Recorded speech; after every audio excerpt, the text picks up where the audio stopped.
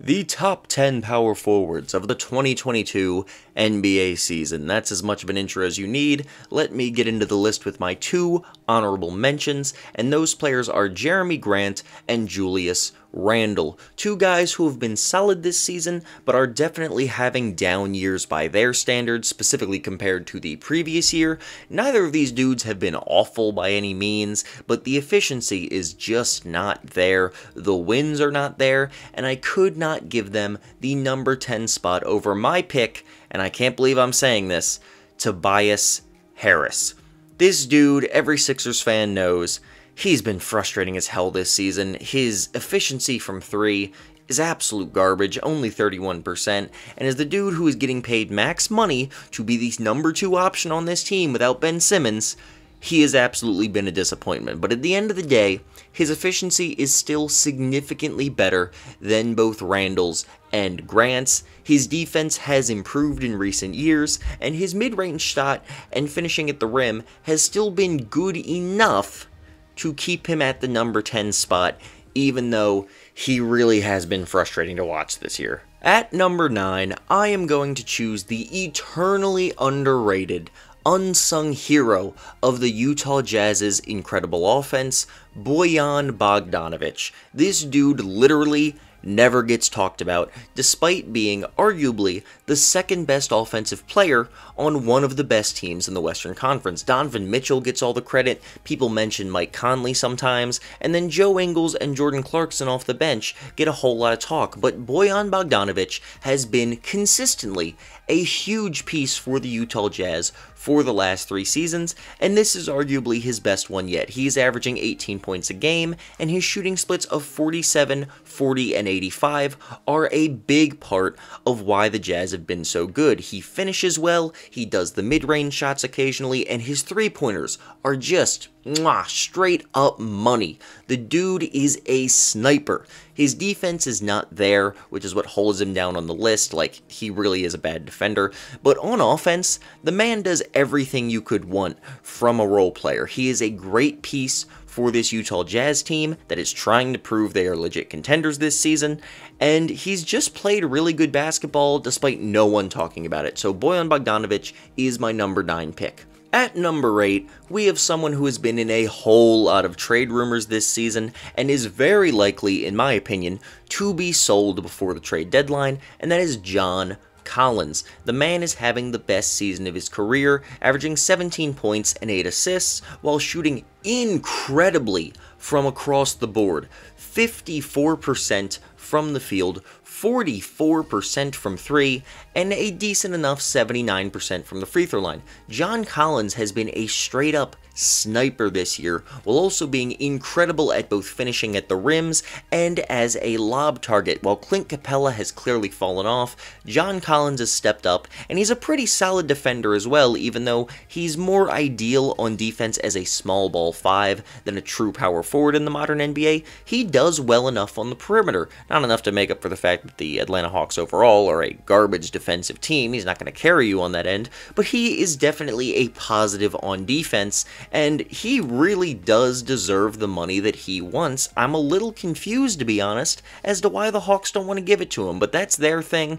You know, we're not going to get into that today, but John Collins has been a very good player. I think he's been better than Tobias Harris, Jeremy Grant, and Julius Randle, despite being known as more of a role player than any of those dudes are, and I have him up here at number 8 on the list. Coming in at number 7, I have the previous frontrunner when this season began, the frontrunner for most improved player, and that is Miles Bridges of the Charlotte Hornets. And while he has fallen much further down in that award ranking as the season has gone on, mostly because of his three-pointer regression, Miles Bridges has still been a really good player for the Charlotte Hornets this season, and you probably know because House of Highlights posts approximately 30% of all of their content as Charlotte Hornets content, and most of it is LaMelo Ball throwing insane passes to Miles Bridges. These two have fantastic chemistry, and this man is just really fun to watch getting to the rim and posterizing people.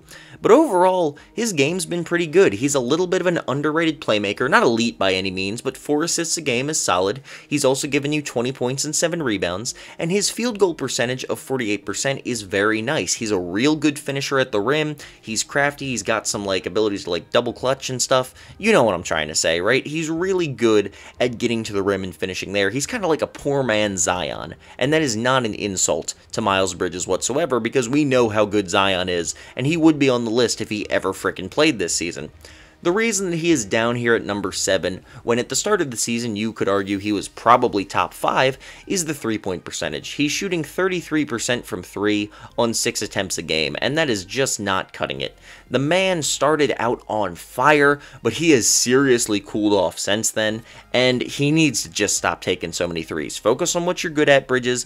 Get to the rim, get those lobs, stop shooting so many three-pointers, and his defense, while he hustles fantastically, is also not great, so he ends up here at the number 7 spot. At number 6, we have a player who surprised me a bit with how high he ended up making it, and that is Pascal Siakam of the Toronto Raptors, someone who is having, I feel like I've said this a few times now in this video, but an underrated good season. And I think part of it is that he missed the start of the season, and the Raptors were looking just really bad without him. But since he's come back and been playing with Fred VanVleet, who's also been playing out of his mind, the Raptors have started to look like a legitimate playoff team in the Eastern Conference. They had a great win over the Bucks the other day, and they are back in the play-in tournament. And Siakam has been a very big part of that. He's averaging 21, 8, and 5 this year, and shooting 48% from the field, 34% from 3, and a not very good 72% from the free throw line. I'm not sure what's up with his free throw woes, as he shot 83% last season on the same number of attempts,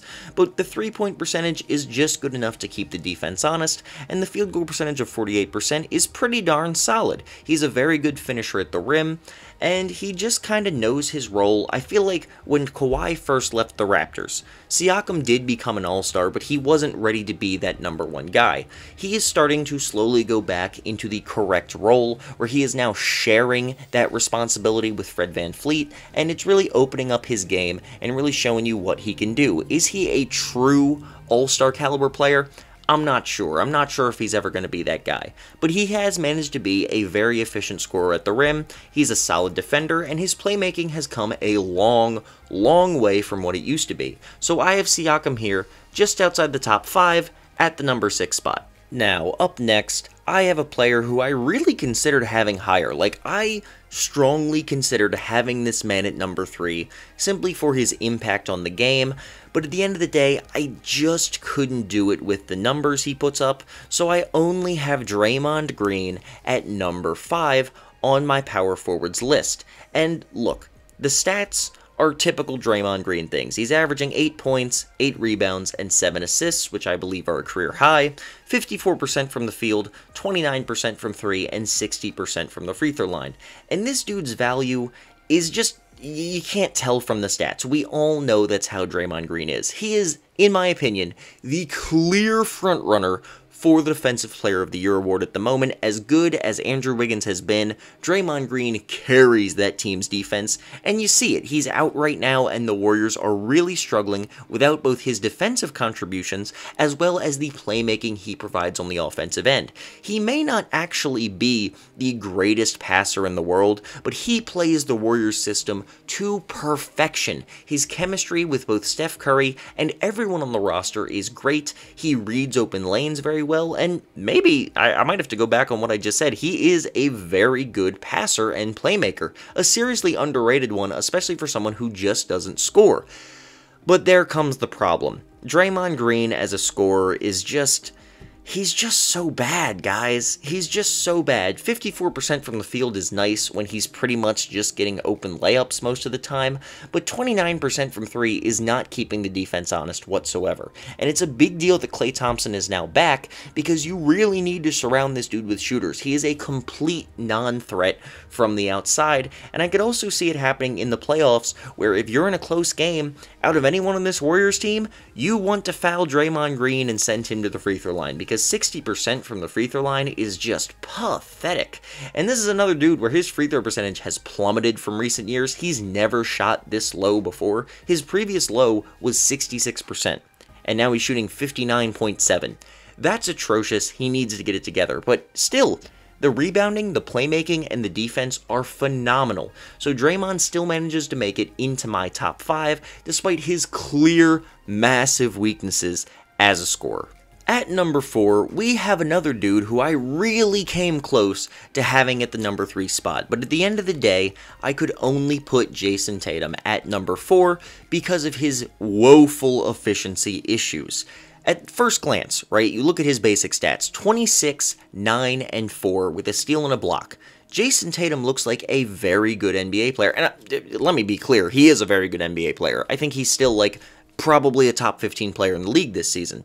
But when you look at his efficiency, 42% from the field, 32% from 3, that's just not cutting it for someone who is taking this many shots. 21 field goal attempts a game for 26 points.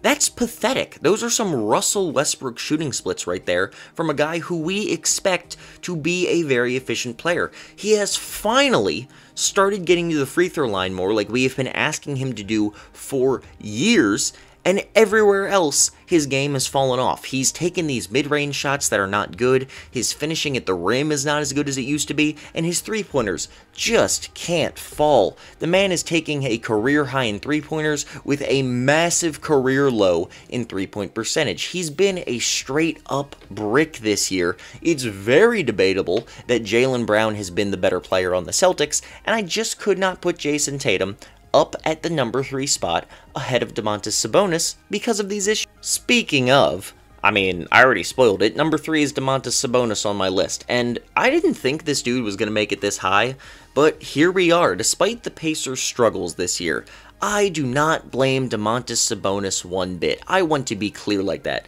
Rick Carlisle is not using this man properly whatsoever, but he has, toughed it out. He's playing still great basketball, despite being in a bad situation. He is currently putting up 19 points, 12 rebounds, and 5 assists, while shooting 57% from the field and 31% from 3. Now, is the three-point percentage a good thing? No. 31% from 3 is not good, but this man is not a three-point shooter. He is a good mid-range shooter and a great post-up player, and for some frickin' reason, Rick Carlisle has massively dialed down the amount of post touches that Domantas Sabonis gets. He's taking 3 less shots a game this season than last season, and only averaging 1 less point because his efficiency is just that good. He's a great mid-range shooter, he's fantastic when he's allowed to get in the post, and he's just not given the chance. He's also a great playmaker out of the high post, which is why his assists are down, because again, he's not getting those post touches. I don't know why. I don't know what Rick Carlisle's logic is, if there is any. I don't think he's a very smart coach, but Domantas Sabonis is a great player, and despite not being used properly, because we saw how he was supposed to be used the last 2 years, not being used properly, he is making the most of it, and he's still putting up fantastic numbers on a struggling Pacers team. I do not blame him whatsoever for this team's woes. I would love to see him once again get a coach who understands how to use him, and Domantas Sabonis, for me, is at the number 3 spot. And finally, coming in at number 1 and number 2, because they're pretty much tied for me.